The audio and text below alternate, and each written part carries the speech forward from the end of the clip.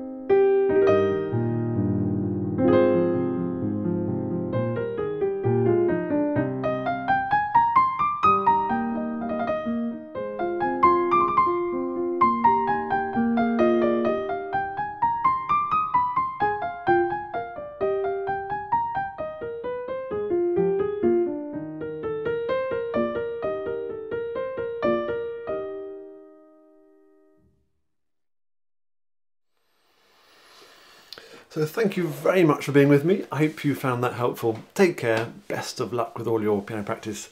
Bye bye for now.